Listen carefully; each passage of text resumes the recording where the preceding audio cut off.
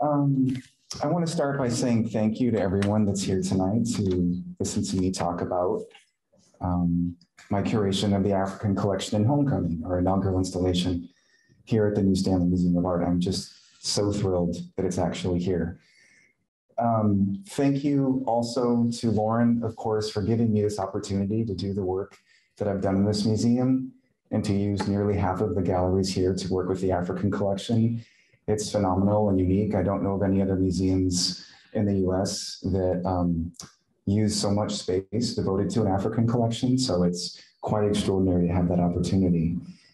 And I also want to thank the Henry Lees Foundation for their support of Homecoming, of which my work here on the African collection is a part.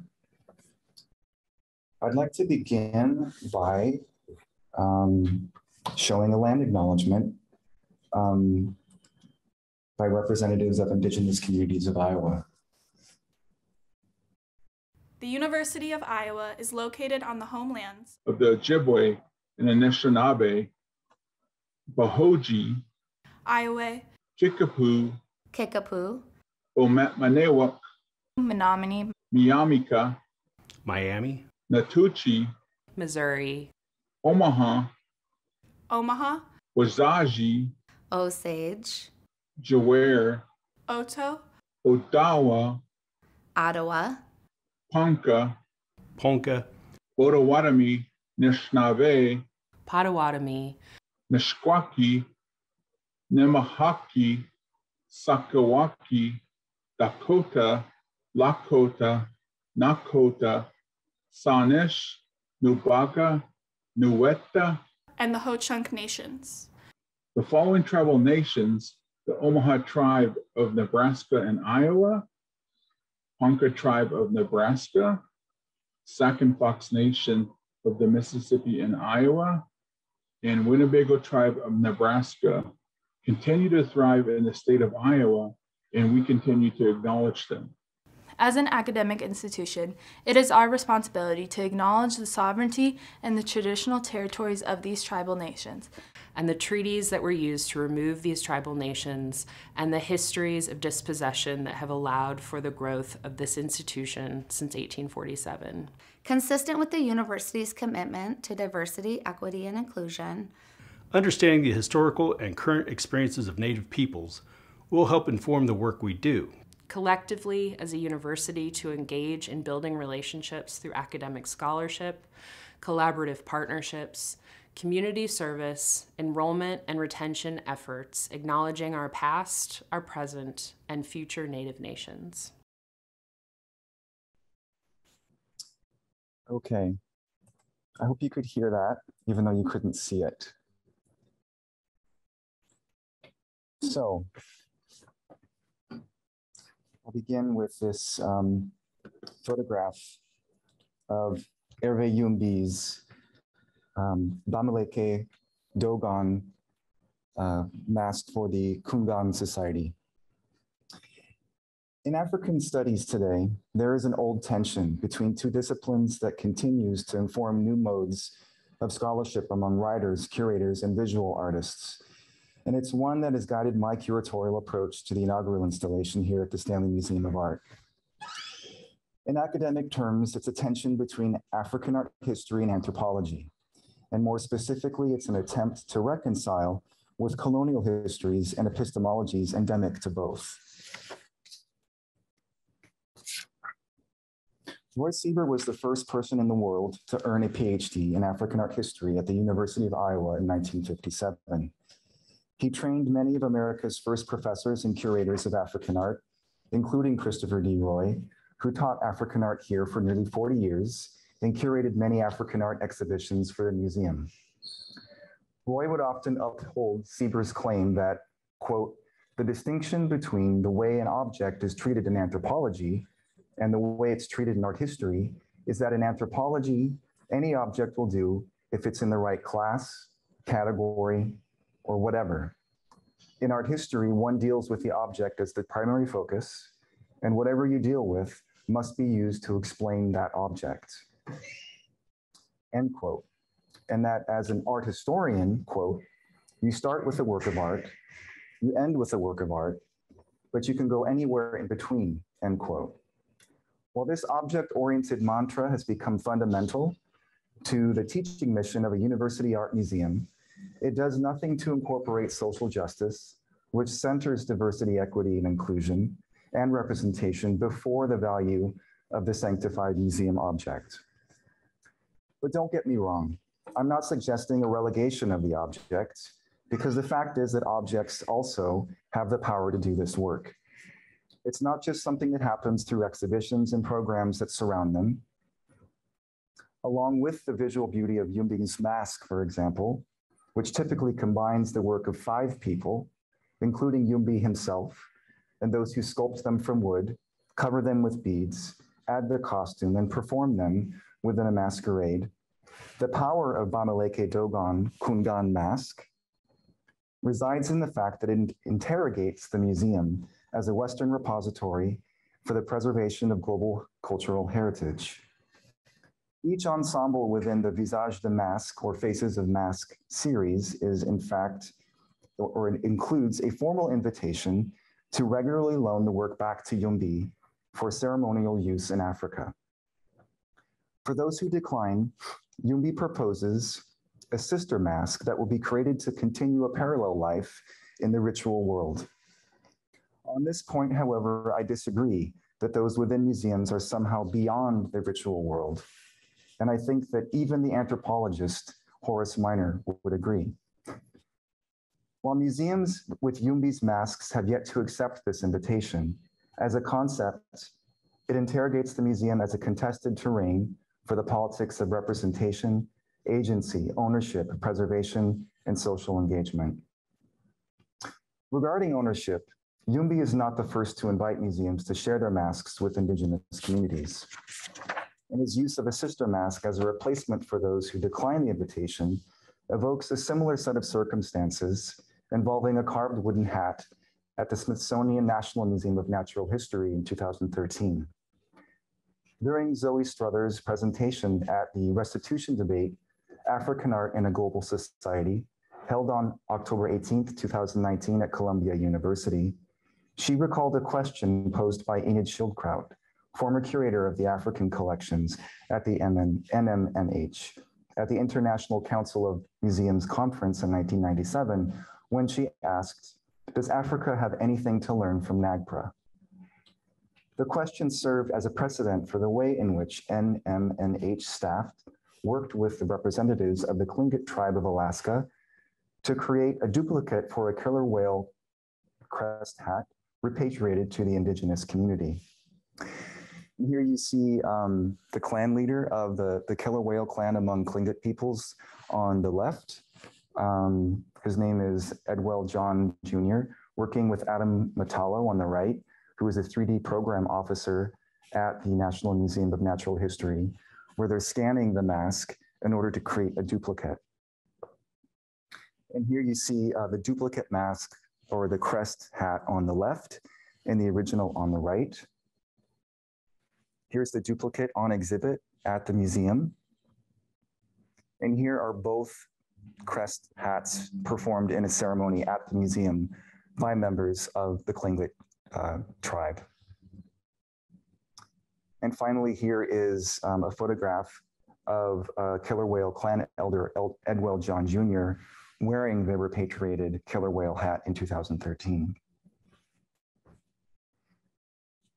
Yumbi's invitation to loan his mask back to Africa for regular ceremonial use is significant for several reasons. For museums that say no, it could be argued that the mask in the museum becomes the replica or surrogate for the quote unquote sister mask that remains part of art and life in Africa, and the pun here is intended. As a concept and a canonical paradigm used to teach African art history for decades at the University of Iowa and beyond, ALA is rooted in an anthropological approach to African art that centers upon ritual context as the foundation for learning about African art and culture. Visible signs of ritual use on an African object also function as typical criteria with which museums have determined authenticity in African art. And I share with you here the first guideline developed by Roy Sieber when he was the Associate Director of Collections and Research at the Smithsonian National Museum of African Art between 1983 and 1984, which reads, work must have been used in a traditional context, whether ritual, ceremonial, or mundane. Work must reflect known use patterns through evidence of aging and patination. Conservation-related concerns regarding the changing condition of an African mask after repeated use need to accommodate the fact that many of the objects within museum collections are here in part because of a worn and weathered patina that signifies ritual use. Yumbi's mask, in fact, was repaired in Cameroon after its performance and before it was shipped to Iowa. On the other hand, the Stanley Museum could partner with Yumbi through public programs in Iowa while keeping the mask safely in one place inside the museum. On the other hand, an opportunity presents itself here for the Stanley Museum to partner with Yumbi on maintaining an ongoing performative role for the mask in Cameroon, and with Yumbi's assistance on conservation of the mask if it requires any repair because of the loan. So here you see on the left repair of the mask that's now on exhibit in About Face upstairs. This is Papa Frederick Fugiek, who is a coiffure extraordinaire, the person that Hervé Yumbi works with specifically to attach the dreadlock costume that extends beneath the wooden portion of the mask. And on the right, a beater that he commonly works with, and her name is Mary Kwam. And this photograph is from Baham, Cameroon on the right in 2014. The mask here on the left with our mask in the museum is from 2019. What I love so much about Yumbi's mask is that it pushes the museum to reconsider not only the value of conventional stewardship practices, but also where the real agency lies with respect to the use of a permanent collection in a public institution. In effect, Yumbi's invitation is a call for radical transparency within a museum and a call for radical change in the ways that they operate. It is within this context that I posed the question in About Face, African Masks in Iowa, which reads on the wall, how might these African masks allow us to re-envision the future of African art studies in Iowa? In my course of development for the inaugural installation at the Stanley Museum of Art, I've learned that the radical opacity is equally important in certain contexts. You will note, for example, that not a single historical object associated with the Royal Court of Benin is on display. Throughout my career in the museum world, institutional transparency has remained among the leading values with respect to teaching with the permanent collection. After reading Dan Hicks' book, The British Museums, the Benin Bronzes, Colonial Violence and Cultural Restitution, and after reading Edouard Glissant's For Opacity, I realized the exhibition value of historical objects from the Benin Kingdom in Iowa is incommensurate with the loss, trauma, and violence that objects embody in relation to the British siege on Benin in 1897, in which the palace was burned and thousands of objects were stolen. The Stanley Museum is currently working with the representative of the Court of Benin to return 2 objects in the permanent collection, for which provenance information clearly demonstrates a link to the siege, and research continues on 4 others for which provenance remains incomplete. Sylvester Okunodu Obechi's book, Making History, African Collectors in the Canon of African Art, significantly informed my reconfiguration of the galleries I had originally devoted to showing objects from Benin in the permanent collection.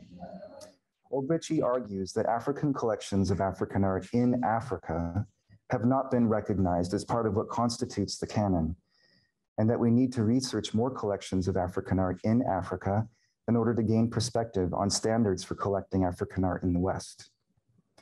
In reflecting upon the history of African art in Iowa and the way in which the Stanley Collection of African Art has been used for decades as a standard for teaching, it occurred to me how little attention has been given to the collection of Dr. Meredith Saunders, which is the only collection of African art in the museum created by a Black person. Dr. Saunders, born in Mason City, Iowa, earned his MD at the University of Iowa in 1956. We have Meredith Saunders there on the upper left. A year before Sieber completed his PhD in African art history in 1957. According to the Dr. Saunders archive, he began collecting African art while in Kenya in 1970, and while in the US, purchased additional works from dealers such as Merton Simpson, an important Black American artist and dealer of African art in New York City, and also the Belgian art dealer Mark Felix, both of whom were important art dealers for the Stanleys as well. Saunders first showed portions of his collection at the museum in 1981, and portions of his collection were gifted to the museum in 1986, 95, and 2017. None of it, however, was featured in the Art and Life in Africa project, which was arguably the most significant catalyst for canonizing African art in Iowa. In fragments of the canon, I pair many of the works from the Saunders and Stanley collections together, and I invite viewers to consider how Dr. Saunders' experience as a Black American in Iowa contributed to the development of his collection. I position the absence of his collection within the canon of African art in Iowa as a reason for its fragmentation. And by placing similar objects from both collections together throughout the exhibition, I invite viewers to explore the canonical standards of artistic quality and authenticity and what they meant for both collectors. So here, for example, we've got comparisons of objects created in the same style. Songhay objects on the left from the Stanley and the Saunders collections, Mosi style objects on the right from Saunders and Stanley collections. And I'll point out the fact that in consultations that I've led with scholars about these objects, many questions remain to be answered. This extraordinary staff in the form of a paddle on the right in the photo on the left from the Saunders collection is unlike anything that the world's preeminent scholar on Songhay art, Dunya Hersak, has ever seen. She's not even convinced that it's quote unquote authentic. Regardless of that, doubt of authenticity, it exhibits an extraordinarily beautiful patina, and it belonged to Meredith Saunders as something important for his collection. And I show it immediately next to a Songhay style headdress for which the European provenance is quite robust, and which conventionally confirms authenticity. And so throughout this exhibition, I pair objects in similar styles with various provenance information, and I invite you to reach your own conclusions about what sort of constitutes significance and quality among objects created by collectors in Iowa in the mid 20th century. Here on the left are two Bobo style masks shown. The one mask on the left was shown in African art from Iowa private collections here at the University of Iowa in 1981. The mask immediately next to it on the right has only been shown once before. These are absolutely fantastic, extraordinary works of art, and they are a centerpiece in fragments of the canon.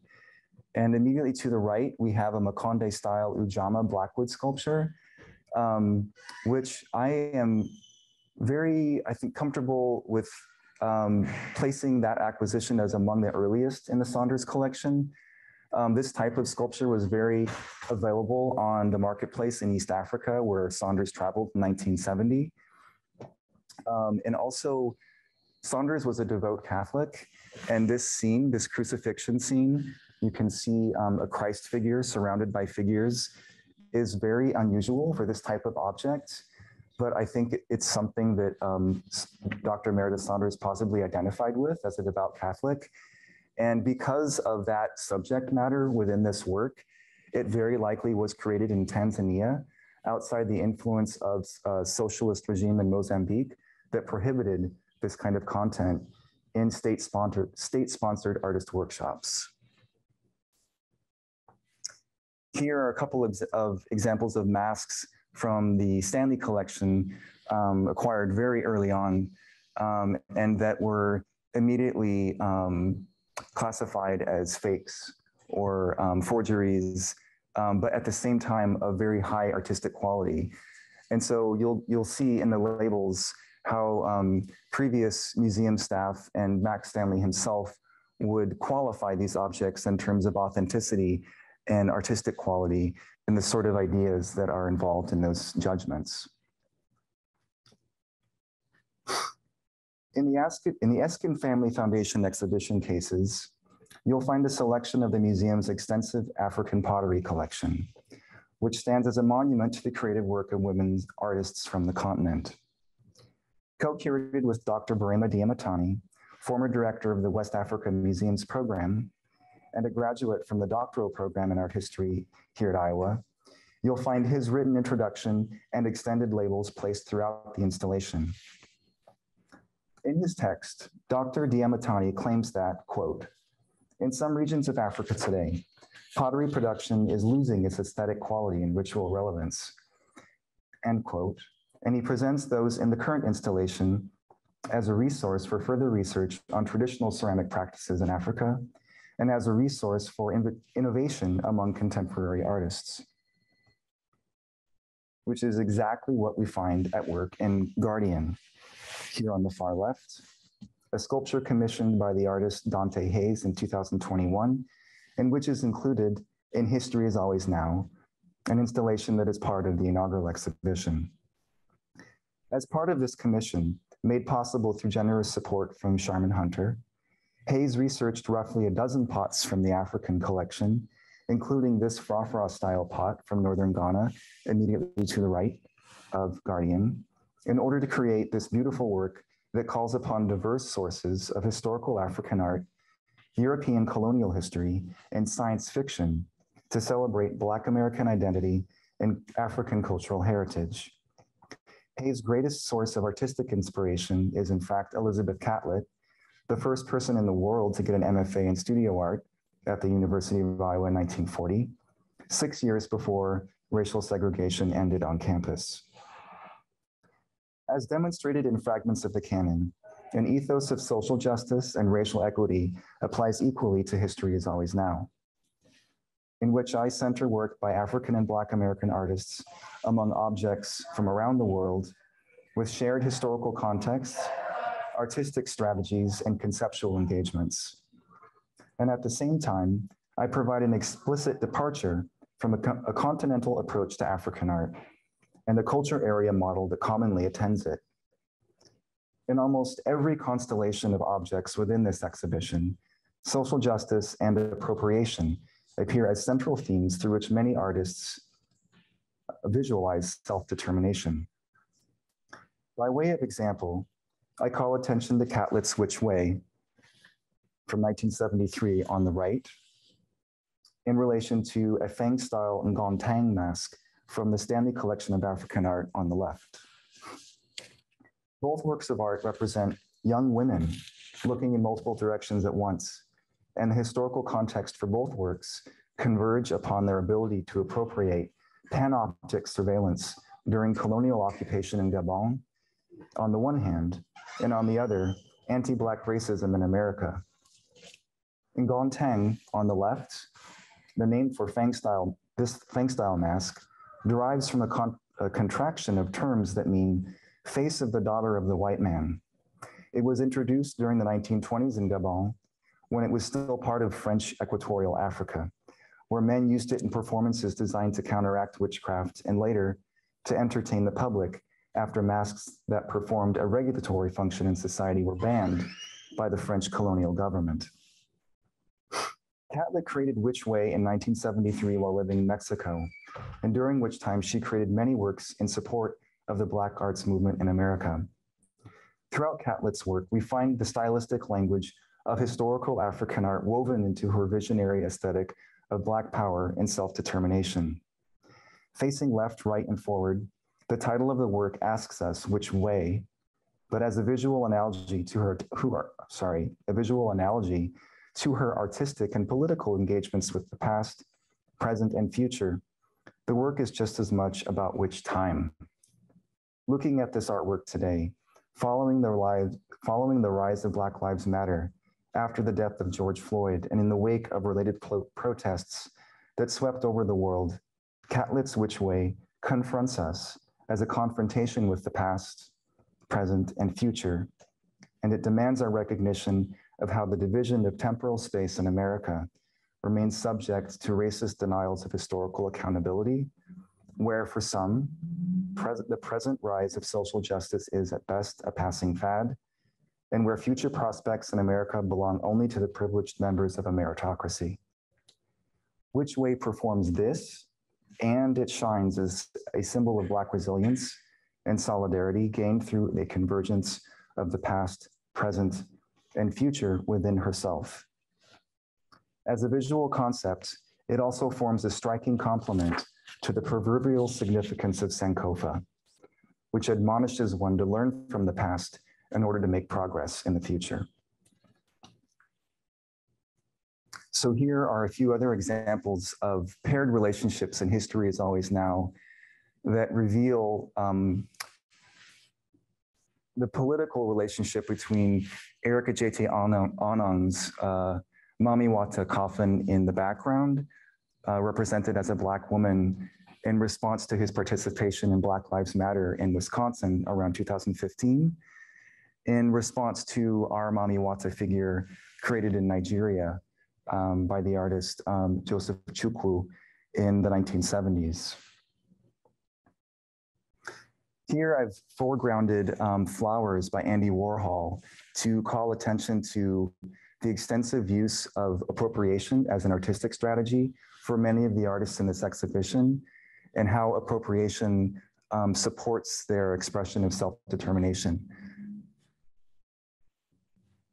Here, for example, we have Don Smith's painted ceremonial backdrop, which is in fact an appropriation of another work of art that he studied at the British Columbia Museum of Anthropology on the far right, not in our exhibition, but you can see nearly identical treatment.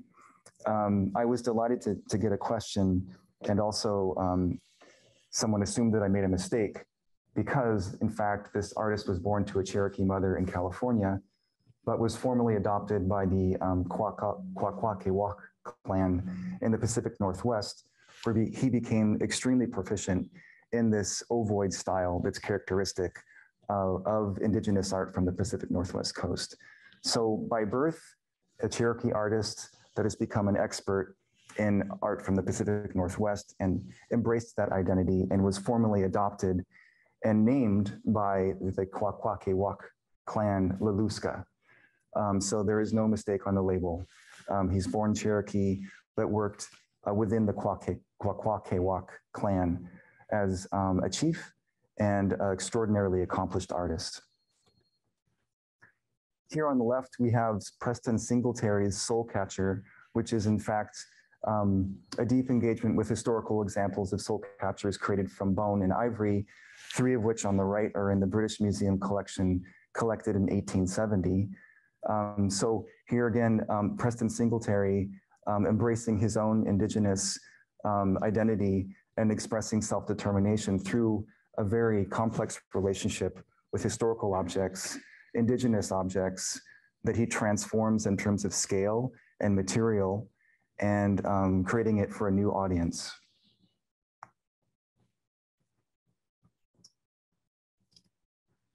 Returning to the theme of anthropology, as I mentioned at the beginning of this presentation, I want to circle back to Yumbi's work momentarily because on a conceptual level, it applies so broadly to my curation of the African collection throughout the inaugural installation. It's important to note that the extended label for Yumbi's mask, as you see here on the right, was not written by me or any other curator for that matter. Yumbi wrote it himself for 2 distinct discursive spaces, art and anthropology. One label begins with the title of the object on the top, you see there on the far right, followed by the name of the artists and the cultural context for the mask in Africa. The other begins with the name of the individual artist, Yumbi, followed by a description of the way in which the work performs an institutional critique. Yumbi's prioritization of the quote-unquote anthropological label above the quote-unquote art label might be viewed as arbitrary, but the sophistication of his work suggests otherwise. The last two lines of his text, for example, reveal the extent to which his first voice becomes a straw man for the second, in which the artist has, quote, adopted the ethnographer's role of, quote, participant observer, end quote, to record his object being performed by a Kungan society member, end quote. The performative aspect of Yumbi's role as ethnographer is key to his unveiling of Kungan rituals in Cameroon and curatorial rituals in the museum. The hyphenated use of two ethnonyms in the title of Yumbi's work toys with the one tribe, one style paradigm in African art studies, about which scholars have been suspect for about 100 years, and which nevertheless retains validity for those who believe that one can use artistic style and other material conditions to determine ethnic attribution, even when African provenance is thin or absent, or when the artist's name is unrecorded. The importance of this stylistic hybridity in Yumbi's work is not that it is in any way unprecedented, but on the contrary, it is contiguous with the shared histories of artistic practice in Africa. His hyphenated title for the work calls attention to this directly, and it points to the limits of the ways in which any single ethnonym, such as Lobi, Yoruba, Luba, and so on, has the capacity to meaningfully represent stylistic complexity for any given object. In this respect, my decision to use ethnonyms on objects labeled as a stylistic reference rather than as an attribution for the artist's assumed identity remains provisional. A provisional solution toward the larger goal of abandoning colonial era assumptions about a supposed fixed relationship between artistic style and the artist's ethnic identity. In History is Always Now, the relationship between Willie Cole's Men of Iron and the installation of the J. Richard Simon collection of Yoruba twin figures provides another example of this curatorial goal, which is to center examples of African art from the permanent collection to highlight the complexity of relationships between artistic style and identity, and the way in which this relationship appears in anthropological and art historical discourse. Cole uses the faded black and white aesthetics of an early 20th century textbook on social science and its standard use of photographic techniques that at once objectify and dehumanize subjects within the anthropological gaze. Ritual attire for the quote-unquote Silex male, according to this type, features a tripartite headdress made of iron forms that complement tattoo patterns found throughout the body. Ceremonial attire for the quote-unquote sunbeam male features a mask and costume composed of the same form, a domestic hot iron, a common motif in a lot of Cole's work that satirizes the objectivity of the anthropological gaze, even as it belongs to an art history of repurposing objects throughout Africa. And in terms of material, Ogun, known throughout the African diaspora not only as the god of iron, but war as well. And the violence evoked by this association is indelibly linked to the anthropological colonial gaze that Cole appropriates in this artwork. Cole's aesthetic strategies in Men of Iron complements ways in which the J. Richard Simon collection of Yoruba twin figures is organized stylistically in a serial fashion. Multiple numbered views of the Silex and Sunbeam types are lined up like the era Abeji adjacent to them, arranged into stylistic categories such as Oyo, Egba, Igbo Mina, and Baba Magba, as you see here on the left. On the one hand, I chose to use this method of display for the Simon collection to encourage the recognition of subtle artistic differences among objects that are otherwise quite similar. On the other hand, the same stylistic groupings call attention to regional subcategorizations of Yoruba art formalized by William Buller Fagg, former curator and later keeper in the Department of Ethnography at the British Museum from 1938 to 1974, and one of the most notorious defenders of tribality in African art.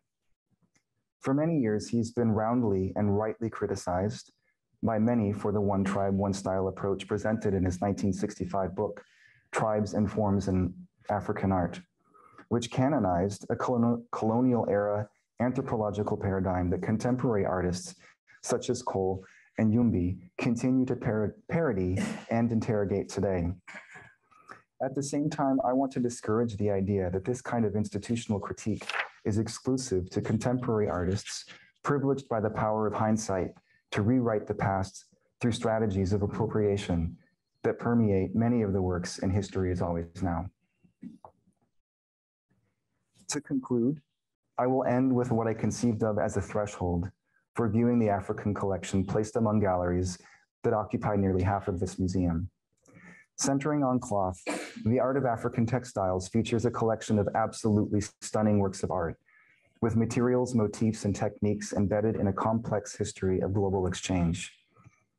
The global context that surrounds the creation of these textiles sets the tone for the broader theme of social justice at work in adjacent galleries, and to the ways in which Histories of African Art in Iowa reaches beyond rituals on the continent. Thank you.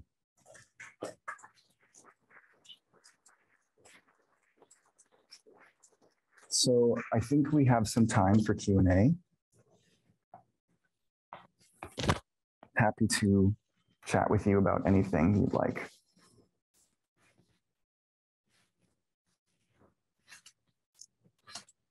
Sure, hi. Summarize your take-home message. Take-home message. So my approach to the African collection is in direct conversation with the history of use of African art in Iowa, which is predominantly anthropological in terms of methodology, where objects are presented as types, as illustrations, as passive objects of culture. My approach as an art historian privileges each object as an individual work of art associated with a person that does not represent an entire culture group just by way of matter of fact. It's an assumption that is particular to the history of anthropology, where objects are passive illustrations of culture groups in Africa. And so what I've done with this installation is to focus on the objects and artistic relationships within objects created in Africa, but also in relationship to objects throughout the world, to tease out interpretations that don't belong to that very sort of insular history of interpretation, where ritual context is the source of meaning. By showing works of art such as the Fang mask in relation to Catlett's Which Way, you can talk about the global history of colonization, not only in terms of European colonization of Africa, but race politics in America between Anglo-American colonial settlers and Black Americans, and how Catlett's appropriation of African art embraces her cultural African heritage. You're not going to get those kinds of global perspectives by focusing on rituals in Africa. So I've attempted to broaden the scope to place the African collection in a global context.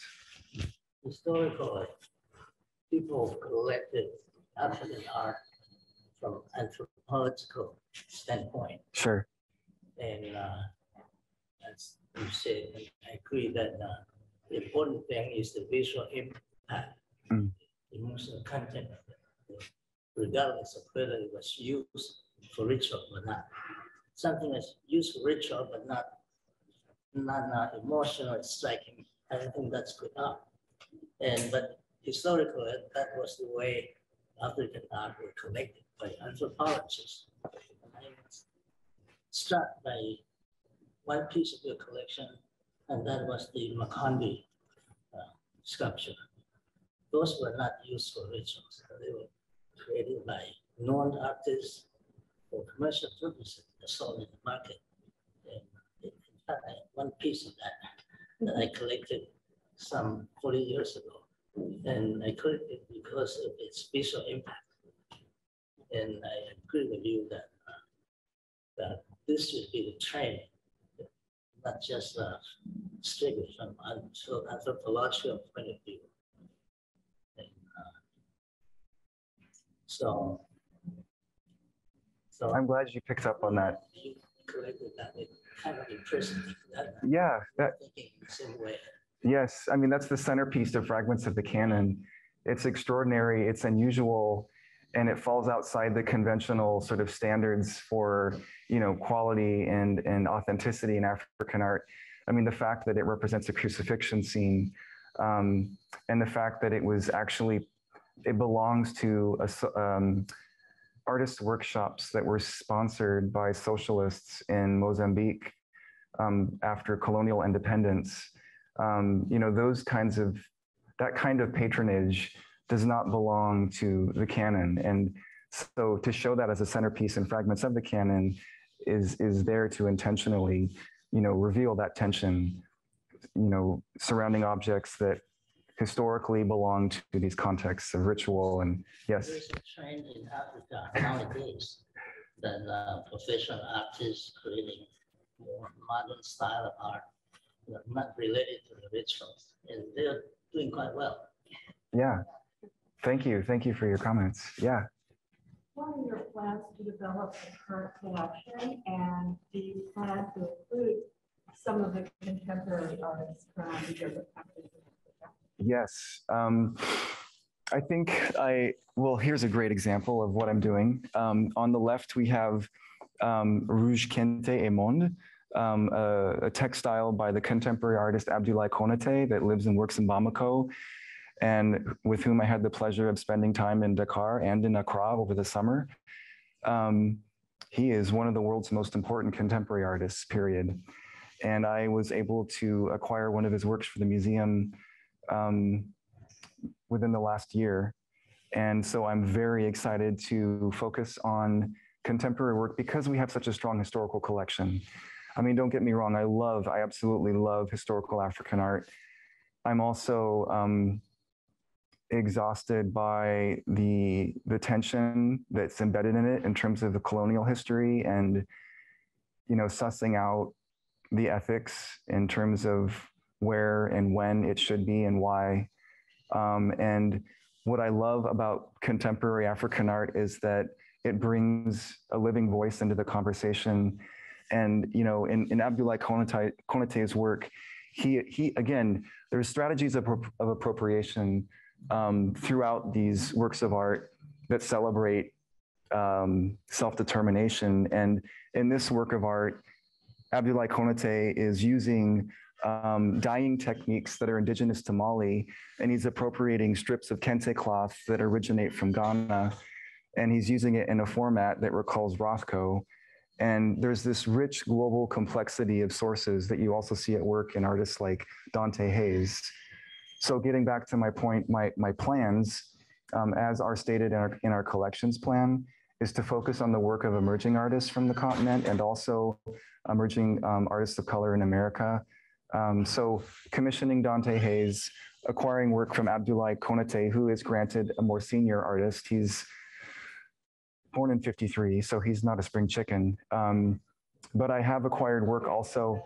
Well, hey. So I've acquired contemporary work by Taye Idahor, who's born in the '80s, so I guess we can call her a spring chicken. Erica Jete Anang, he's in his 30s, and he's in History is Always Now.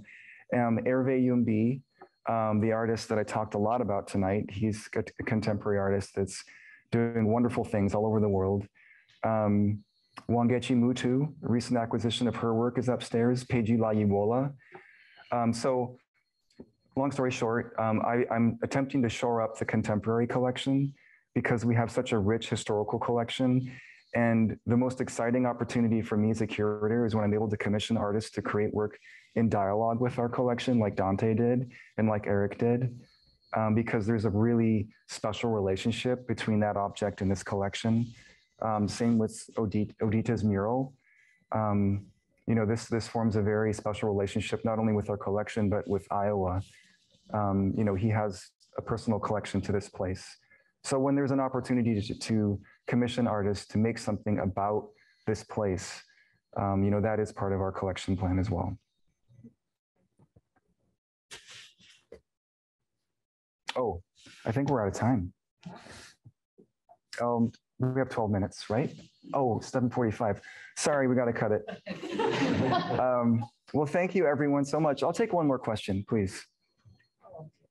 You mentioned digitization when you showed the masks. Yeah. Does digitization, do you mean, it seems like it could be done for very positive reasons, and it could be done for very negative reasons. For sure. Does this change the uniqueness of art if we can just easily reproduce it?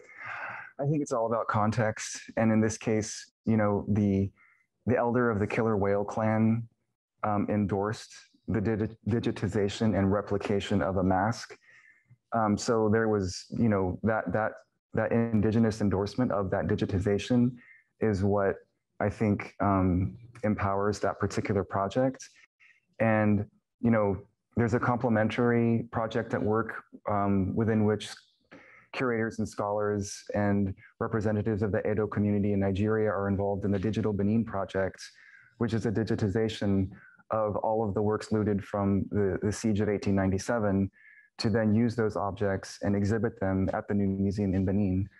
So I think that when source communities are involved related to the objects that are being digitized, that level of endorsement, I think, condones that kind of activity. Because price was often based in millions of dollars on the uniqueness, let's say, Leonardo da Vinci's Mona Lisa or Michelangelo's David, and even paintings like the one dressed in the Sistine Madonna. It's not that I think that the price would change, but it's so readily available for the market. Sure. Its uniqueness is now gone. I think that's when people get into the politics of authenticity, as long as people know the original. But if the questions are there, you're right, you know, that does affect market value. Yeah. Thank you for your question, and thank you everyone for coming.